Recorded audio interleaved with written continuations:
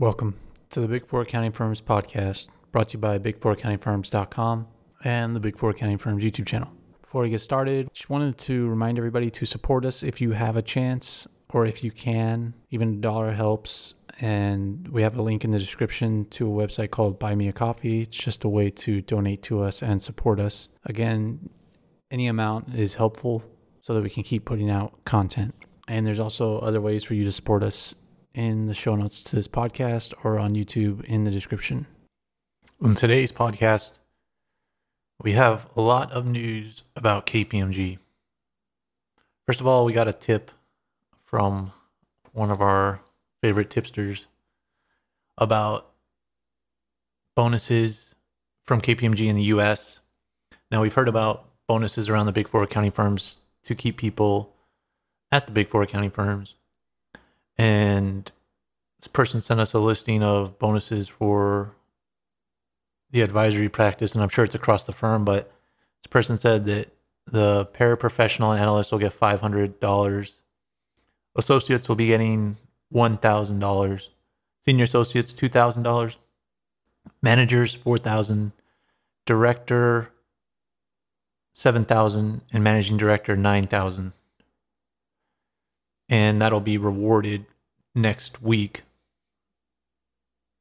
And this is a mid-year special variable compensation. It's not like normal. They're basically doing this to retain people. And this is because you have to remember these firms laid people off and cut their pay. And a lot of people are actually leaving the Big Four accounting firms for higher paying jobs. As a result, as the economy comes back, people are able to get higher paying jobs, lower stress, and people want to argue whether or not there's inflation. Even KPMG's economist publishes a bunch of stuff about that, but apparently there's some kind of inflation because they're having to give out variable compensation to compete in the marketplace. But we've seen this multiple times. We've covered this across the firms, giving their bonuses to people, reinstating their salaries. And to me, they're not doing this out of their kindness of their hearts. They're doing this because they're having to pay people out. Next up that I wanted to cover is a humongous story out of the UK. And we know that Carillion is a huge scandal that KPMG faced in the UK, and it's just something that just never goes away for them. And it was kind of the last straw to break the camel's back, because after that, we had all these regulators in Europe trying to figure out the best way to just regulate the Big Four accounting firms to death. And now we have news that there's a firm called Litigation Capital Management that invests in litigation, and they've decided to focus on KPMG.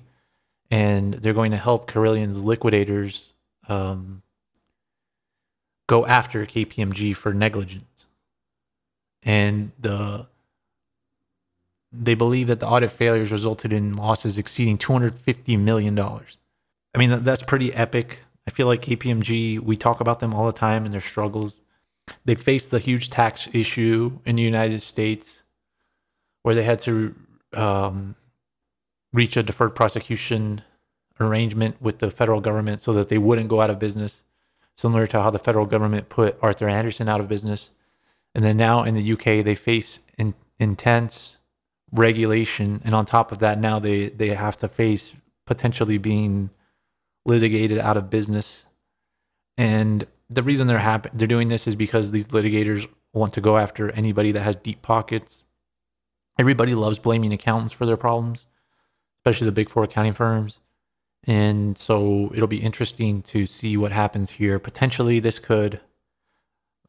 really risks KPMG being able to exist in the UK, this along with regulation. And we know KPMG UK just dealt with their CEO issue, where their former CEO had to leave because he said some mean things, and then John Holt got elected, and they didn't elect a woman. And we've spoken a lot about a woman that was already in the interim position, and she left the firm. And so now they face this huge lawsuit. It's just, I don't know. I hate bashing on them, but this just goes to show there's a lot of risk at KPMG, and they need to clean house there, and they need to work on they need to work on their ethics, but they also need to work on like tone at the top, training, and not just ethics CPEs, right? You have to reward people for being ethical. For example, the variable compensation that we just mentioned regarding KPMG, they need to somehow factor ethical behavior in there.